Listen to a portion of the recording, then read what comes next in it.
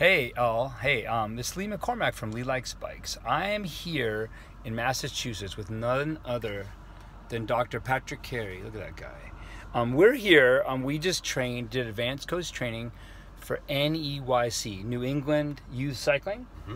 Amazing, beautiful shit. And whenever we're here together, we talk philosophy. God's been serving me the insights lately hot and fast, like flapjacks. We just had a nice breakfast. Let's look at your life. Your whole life, 80, 90, 100 years. When you come in, it's all about this world. All the things we do, work, friends, partners, all the things we do, they're massively important. And we're going to pursue these. And we're going to learn the lessons we need to learn. We take on these activities. Mountain biking is a good one. It's a great one. It's one of the best because it has all the things in it. And we go in, and so when we begin mountain biking, it's all about the mountain biking, is it not? It's like, well, how far did you go? How fast? Like, we all have different metrics. That's one thing that's cool about mountain biking. If you want to go do some crazy, long, ridiculous cross-country race like this meathead here, do it. I just did some, right? But be aware of why. Be aware of why are you compelled to do these long cross-country races?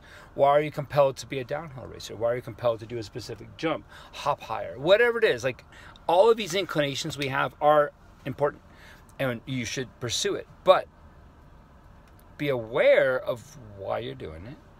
Be aware of what the outcome might be, and then be aware enough to know when to release that. So, for example, I was racing cross-country, a few weeks ago, excruciating pain before I got my x-rays on my shoulders, and I was like, I'm hurting myself. No more. Done. I know how to suffer on a bicycle. I'm not going to do it anymore. This trip, I haven't ridden. I've just been coaching. That guy right there does all the ballistic, terribly horrible, beautiful, scary things. Super fun things. And I'm not jealous. I am. But no, I'm not. It's just like, I can't. I can't. And so everything I do with my shoulders from now till the surgery removes bone and reduces the chance they can fix it. If they can't fix it, I will have a nurse when I'm old to brush my teeth and wipe my butt.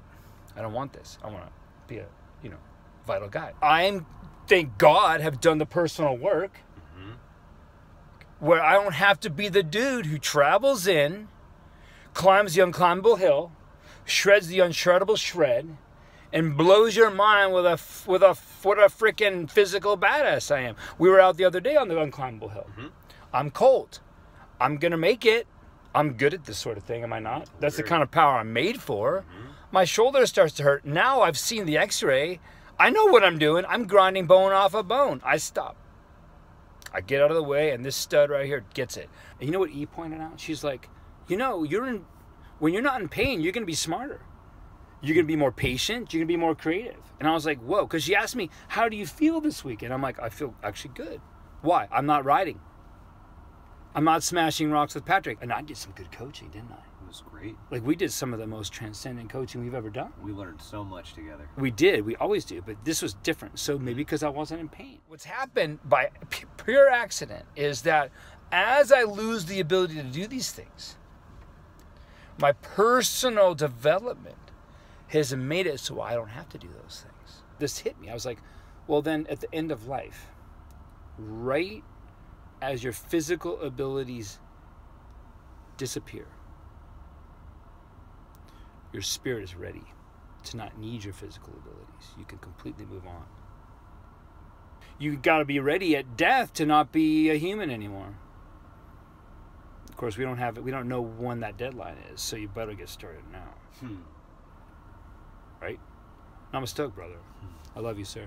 Love you, brother.